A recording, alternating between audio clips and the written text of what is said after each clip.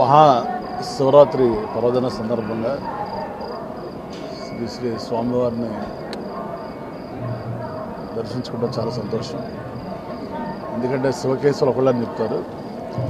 నిన్నేమో శ్రీశైలంలో మల్లికార్జున స్వామిని, ఈ రోజున నమో వెంకటేశ్వర స్వామిని దర్శించుకుని చాలా అదృష్టం. మరి ఆ స్వామివారి ఆశీస్సులతోటి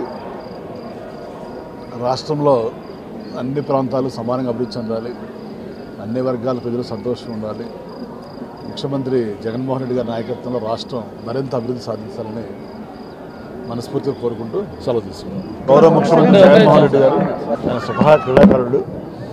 మరి ఆయన ముఖ్యమంత్రి అయిన తర్వాత క్రీడల్ని అన్ని రకాలు కూడా ప్రోత్సహిస్తున్నారు.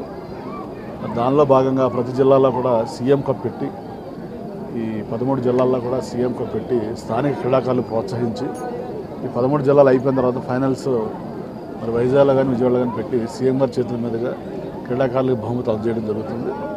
దానిలో భాగంగా ఈ రోజున నెల్లూరు జిల్లాలో, పొట్టి శ్రీరాములు నెల్లూరు జిల్లాలో ఈ సీఎం కప్పు మరి నేను, నాతో పాటు గౌరవ మంత్రులు అనిల్ కుమార్ గారు, గౌతమ్ రెడ్డి గారు కూడా ప్రారంభం చేస్తున్నాం.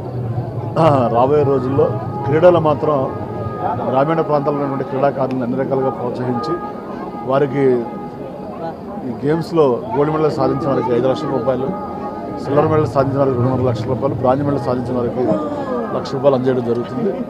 ప్రతి జిల్లాలో కూడా ఇప్పటికీ వాళ్ళ నెల్లూరుతో కలిపి 11 జిల్లాలు అయిపోయినాయి. ఇంకా రేపు ఒంగోలు ఉంది, అనంతపురం, 13 జిల్లాల్లో కూడా 7 నెలల కాలంలో మరి అన్ని రకాల క్రీడలు, 13 రకాల క్రీడలు నిర్వహించడం అనేది గత చరిత్రలో ఇప్పుడు జరగలేదు. మరి రాబోయే రోజుల్లో కూడా గ్రామీణ ప్రాంతాల్లో క్రీడాకారుల్ని ప్రభుత్వ తరఫున మరింత ప్రోత్సహించడానికి జగన్మోహన్ రెడ్డి గారి ఆశీస్సులతోటి నా వంతు కృషి సహాయ సహకారాలు తెలియజేస్తాను.